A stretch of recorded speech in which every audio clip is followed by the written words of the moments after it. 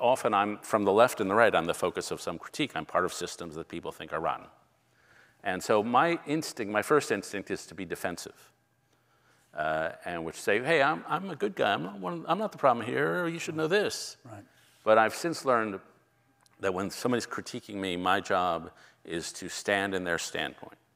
It's to ask them 3 or 4 or 5 times in different ways, tell me more about what you think. Tell me more, what am I missing here? What am I missing here? And first, you learn a lot. If you ask the same question 4 or 5 times, the 5th answer is very much better and very different than the first answer. Right. And then the other thing you're doing is you're showing respect.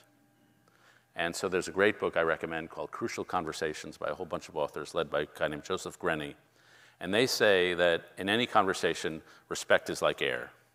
When it's present, nobody notices. But when it's absent, it's all anybody can think about. Right. And so they say every conversation has the thing we're nominally talking about, but the real conversation is the underflow of emotion that's going between us. Oh, that's so good. So with everything I say, I'm either making you feel more safe or less safe, more respected or less respected. Right. So pay attention to that under conversation. Right. And so if I can show that level of respect and curiosity, we may not agree, but we'll respect each other and we'll have a good relationship.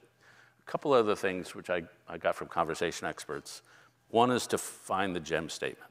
Right. So if you and I are disagreeing about, I don't know, whatever, Karl Marx, and we may disagree about that, but we both love America and want what's best for America. If we keep that gem statement in the center, then we preserve our relationship amid a disagreement. Yeah. And then the final one is find the disagreement under the disagreement. Right. And this is a Talmudic rule. Like when 2 scholars are debating, they have more, you can debate, that's fine. But it's more fun to say, why are we disagreeing? Like what's the deep? Yeah. And so then we're on a joint exploration. Now, as for what to do with self-absorbed assholes, how do you have a conversation? I must say that is a problem. Which, and I mean, any relationship has got to be reciprocal. Yeah. And so I guess I've sometimes tried lead with a little curiosity, ask a question, maybe you'll lead with curiosity back, lead with maybe a slight vulnerability, see if you have answer back. Yeah. But at some point, some people are just like, boom. Yeah. And I live in Washington, so the most emotionally avoidant city on the face of the earth. And I tell this story in the book. I was on the phone with a friend of mine. He's a friend, sort of. And he was serving the Obama White House. And we're talking, and I'm on my cell, and the call drops. And I think, okay, he'll notice the call drops. He'll call me back. So I wait 2 minutes, 3 minutes, 5 minutes, 8 minutes. And I finally call his office, and I talk to his assistant. She says, oh, he can't talk. He's on the phone.